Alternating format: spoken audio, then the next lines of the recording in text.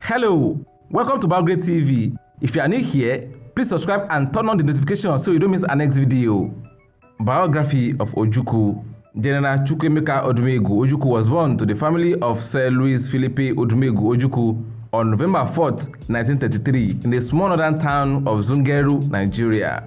It is alright to say Ojukwu was born with a silver spoon as his father was an astute businessman. Sir Louis was into transport business and he made a lot of money during the Second World War as he became one of the wealthiest businessmen in Nigeria before his passing away in 1966. Ojukwu, who was fondly called Emeka, had his high school education at King's College, Lagos, one of the most prestigious secondary schools in the southwest Nigeria. At a very tender age, Emeka had a total disdain for unfairness and injustice. He got into trouble participating in the anti-colonial demonstration with his seniors like Anthony Enahoro. One of the reasons why at a tender age, Emeka was sent abroad to study at Epsom College in England by his father. He was just 13.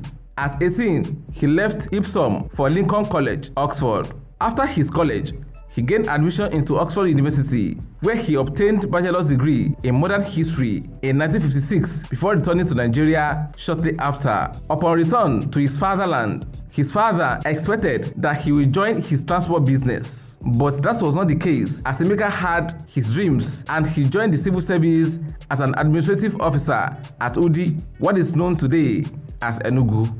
He joined the civil service in 1956 and in 1957 he left the colonial civil service and joined the military. In the army, he was among the first few graduates: O. Olutoyi, E.A. Ifeajuna, C.O. Rotimi, and A. Ademoyega. Emeka joined the military as an infantry recruit against his father's wish because the colonial officers would not let him into the officers' corps. But Emeka got his way and went on to undergo military training in Ghana and later in England. Ojukwu did not have problems with moving up the ladder in the military.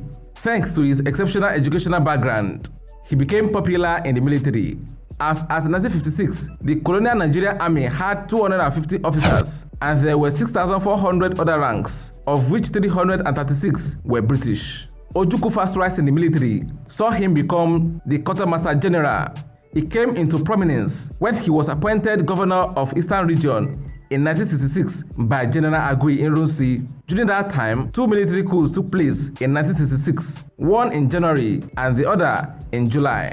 The July coup was a counter coup by another military factions, and it was said to be an ethnic coup, for majority of the victims were Igbos. Ojukwu never lost faith in peaceful resolution of the crisis, even though his people were killed by fellow citizens.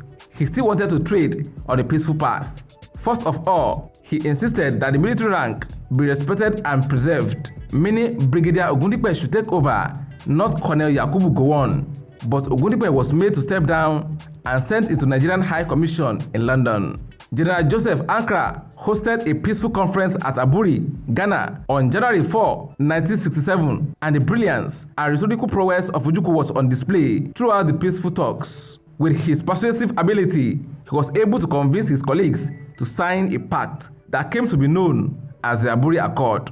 Shortly after the conference, when the hope of making Nigeria once again seemed to be surfacing, Gowon later on the 27th of March of that same year divided the eastern region into 3 states. 3 days later, on the 30th of March, Ojukwu declared Eastern Region a sovereign state of Biafra, and that led to the Nigerian Civil War between 1967 and 1970. For 30 months, the war went on. It was said to be bloody.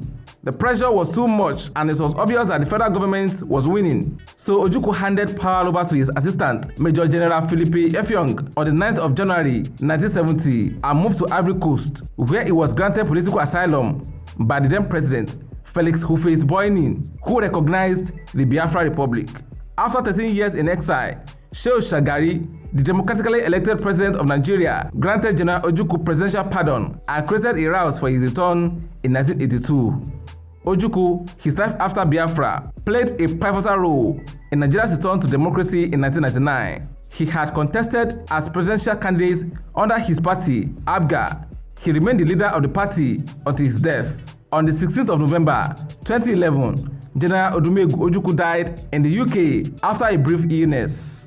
He was survived by his beautiful wife, Bianca Ono, the Nigerian 1989 Miss Intercontinental Beauty Queen, his children and family members.